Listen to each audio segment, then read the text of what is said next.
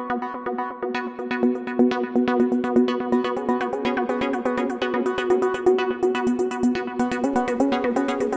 YouTubers, how's it going? If you don't know me, I'm Ronnie. I'm a commercially qualified pilot. I've had an IT business for 20 years now.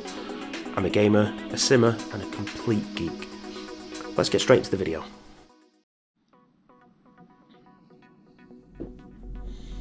Okay, so here we've got the Samsung One box. This is the One Connect. It's on quite a lot of new models now.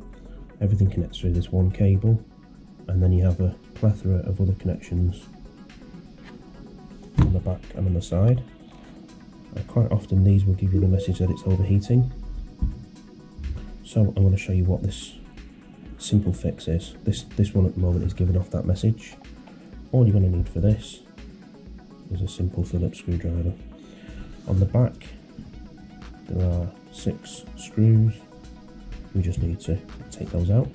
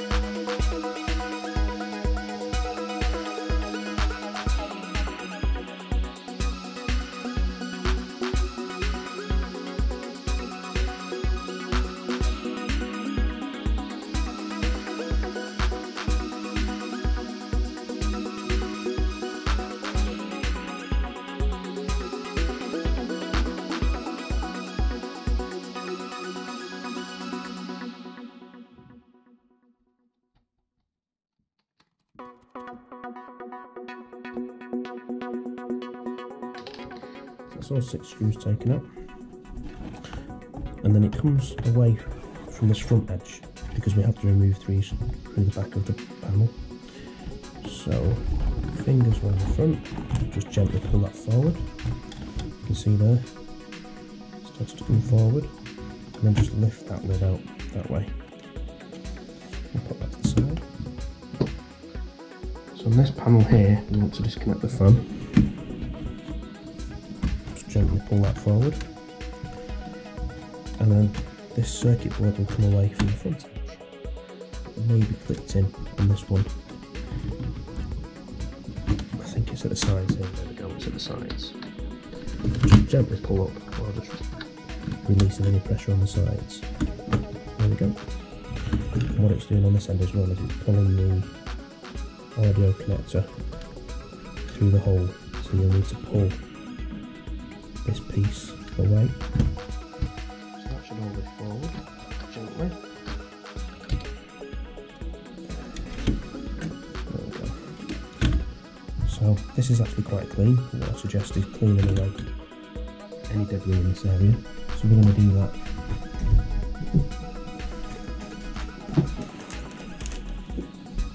With a simple decorating.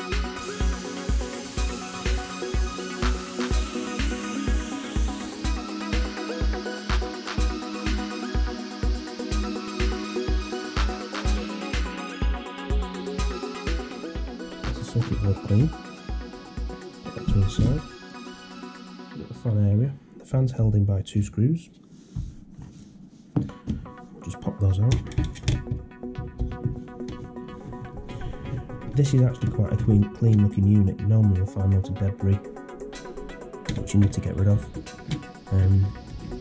It doesn't take much for the fan to come down. The fan's supposed to run at 2000 RPM and it's only running at 1900.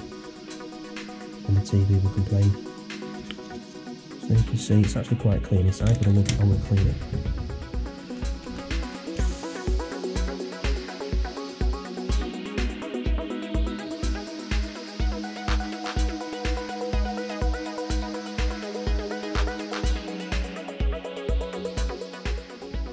And you normally check inside, just make sure there's no debris inside there.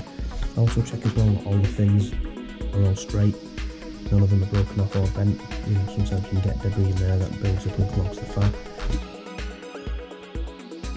Okay, so there's another stage to this that you can try. After cleaning the fan itself, you can undo the clips that hold the metal frame onto the fan. Literally just flick them up ever so slightly. I did this by just prising them up, slide them through. You don't want to prise them up too far because they still have to come through these two little gates. Literally just prise each of the legs off. There's 4 of those in this fan, and that will allow you then to just slide this metal cover off. Now that's fiddly, just be careful with that part. And the fan itself, just gently try and get 3 or 4 fingers or fingernails around the fan and just lift it gently off its bearings. So what you'll find is this will be quite dusty. Just try and clean it and see if anything comes off. Do that with a cotton bud. Yeah, so it is, so dust does get into there. That's going to affect how this fan runs. So what we'll do is we'll clean that out and just get rid of any dust or debris in there. Yeah, so that's quite mucky. The other place is okay, but be careful not to leave any dust on there. That will cause more problems. Just get the inside of this casing clean. So this particular unit wasn't dusty when I cleaned it. Well, not fluffy. It was just more very fine dust. And that's really the sort of thing that's going to get inside there. So what I am going to do is I've got this machine oil. This is actually shaver oil, but it's really fine. Picked this up on eBay years ago. This is great stuff. I'm running out of stuff.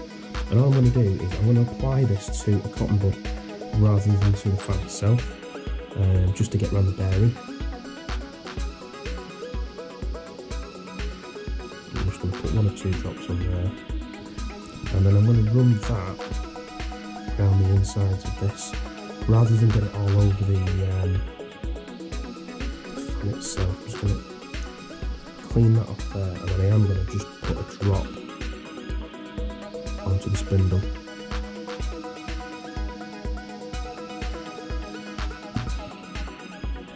And just pop that back into its hole. That should run now a lot smoother.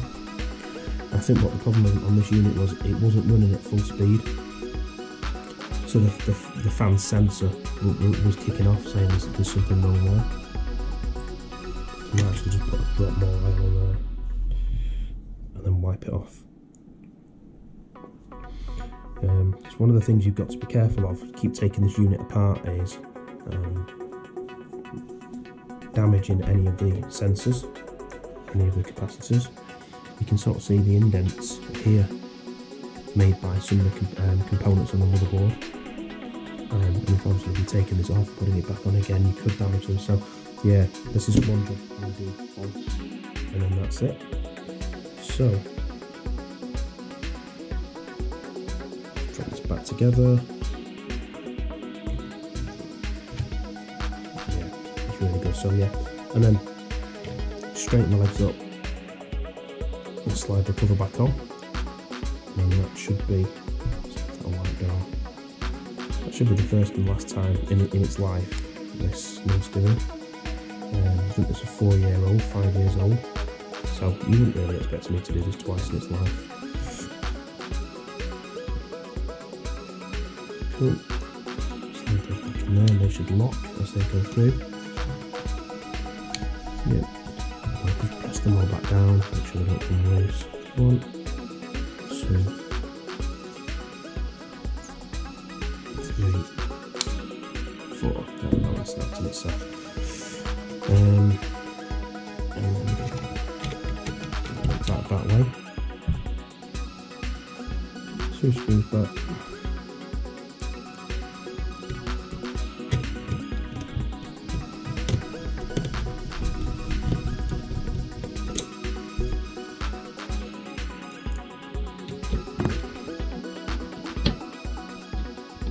Try not to over tighten these.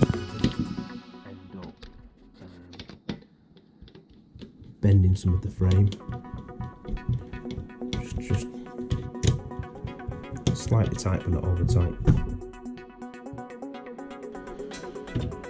So the circuit board goes in and then forward. What we've also got to do is make sure that this blue connection goes into the hole on the side, so that also needs to go in and across. So gently remember to bring the fan cable through as well. Probably may as well plug that in now. So it's down and forward board. Remembering then on this side just to let the blue connection up into its little hole. That should look like that. Perfect. Just try and get the cable sat away from the casing as well, unlike what I've just done.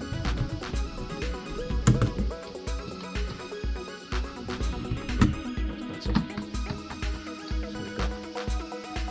So we've got the connector set on its hole properly. The cable's where it should be.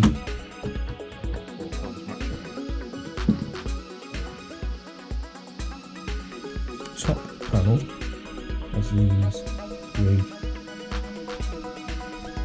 legs that want to go into this gap here. So put that in first, put the top edge in first, and then let it sit down. It shouldn't need forcing down, it should just sit down, and then 6 screws back in. And then we're done. One thing I did when I placed this unit, I've got 2 of these TVs. So one of them I have with the fan at the top of the box, and the box is literally on its end, so it's stood up like a tower. That unit keeps clean, keeps cool, never have any problems with it. This other unit that I've got now lies flat, it's near the carpet, so I think that's the problem. I think it's sucking through a bit of dust. Also the heat's not probably transferring as well as the other one that stood up as a tower, so the way you place this is probably quite important. Behind the TV as well, you've got loads of plugs. You're going to sit this on top of things, and it's sat on top of something else that's warm. You really got to think about how you keep these items cool. I'm in the UK, it's not too bad, but in some countries these fans will be on all the time. I've seen other videos of these in India, where they're just the manky after 6 months. The TVs themselves as well, sucking a load of dust on some models, and they're just black. So that's the job done. I'm going to test it now and just make sure it all works. So you now have TV connected. No error messages on the screen. I think there may have been a system message in there as well. That's gone. I think that's fine.